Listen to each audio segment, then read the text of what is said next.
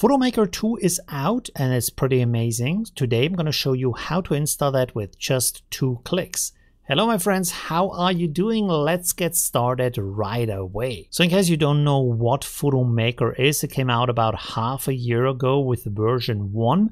It takes a photo as an input or even multiple photos, and then you can put yourself or any kind of person in any kind of situation. By the way, wink wink, this is not a censored model, so well, let your fantasy play.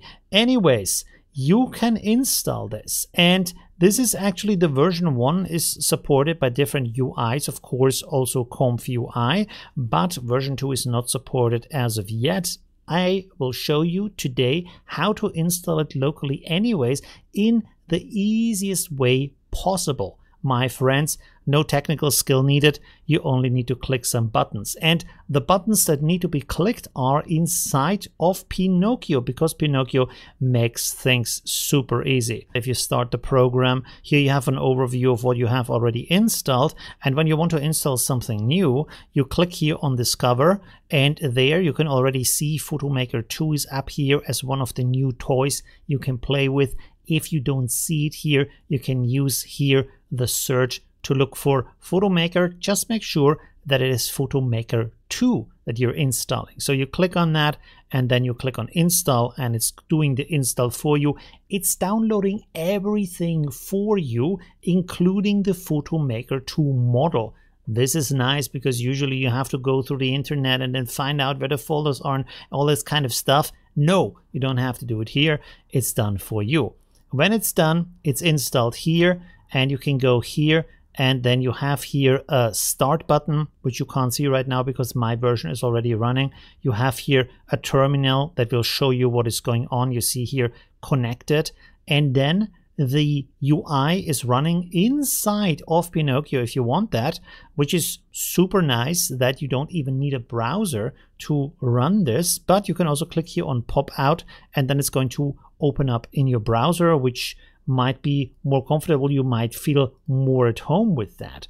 And it looks like this. If you open it up, it looks like the web demo, which is pretty cool. You can actually scroll down and have here 2 examples. One is with Scarlett Johansson and 4 of her images, and then also we have images of Newton with the prompt, with the steps, everything set up for you. There is no style selected for you. You can do that on your own. And when you scroll up, you see here the images are automatically loaded for you. That is pretty amazing. Then you can write here a prompt if you want to change that. You can select here from the style menu. There's a lot of stuff in here actually, like cinematic, photographic, fantasy art, comic book, line art, low poly. Play around with that. It's all amazing. It's all really beautiful. It's all very simple. All right. Below that, you have a ratio, which has a lot of different choices, even CinemaScope with 2.39 by 1. That is wide. It's wide and it's wild, my friends. Below that, you have the submit button, which is basically the render button. This will start the process, and then you even have here a doodle control, so you can actually draw something if you would like to do. And below that, you have advanced options. You might have to pop that out, so it's opening up where you find your negative prompt. You have here the sample steps. Now you want to look at the sample steps, because if you load the Scarlett Johansson example, it is starting out with 50 steps. That's quite a lot. You can bring this down to 20 if you want to. The result might be not as good. The face is going to look well, but the different other areas of the image might not look as well, like the hair, or there's a crown or helmet or something. It might melt with the skin, things like that. So play around with the steps here. You have also the style strength. You have the number of images, the guidance scale, and the seed, which is set to randomize. And then just go and play. That's everything you have to do. This is how easy that is. Now, as I promised you, there is also a version 1 that you can run in ComfyUI right now. It's not as sophisticated, not quite as good, but it runs right now in ComfyUI. So that's the benefit for that. And the good thing is for that, you can use the native nodes for that, which is pretty cool.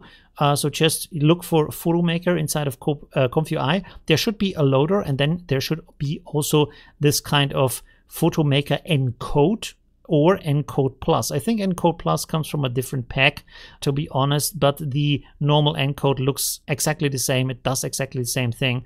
There's no difference. The only difference here is that this has a trigger word, which I'm not sure if it's needed because I literally didn't see any difference. The rest is basically the same. You just have text to image, and then over here, in this case, we have Taylor Swift. I loaded 3 different images. And then what I did here, now this here is a little bit of a special thing I did. It is a prep image for Clip Vision. What this does is basically it crops the image. You can select from what kind of position it should be cropping. And then I have here a batch image node, which for some reason only batches 2 images. So I used multiple of them together. So I get 3 images in total. And then over here, you can see my result, which is okay. It's not 100% Taylor Swift, but it's a little bit Swifty. So I would say it's not too bad. It's good. For free, I take it. And for the settings, I found that the DDIM sampler is good from the speed and gives me also good results with the scheduler normal. I set it to 35 steps because the higher step for the Photomaker gives better results, gives some more details, but you can certainly try out with lower steps to get away with a little bit less render time.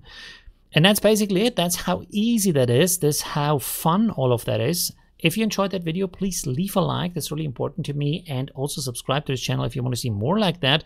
And then, yeah, see you in my next video. Have a nice day. Thanks for watching. Bye.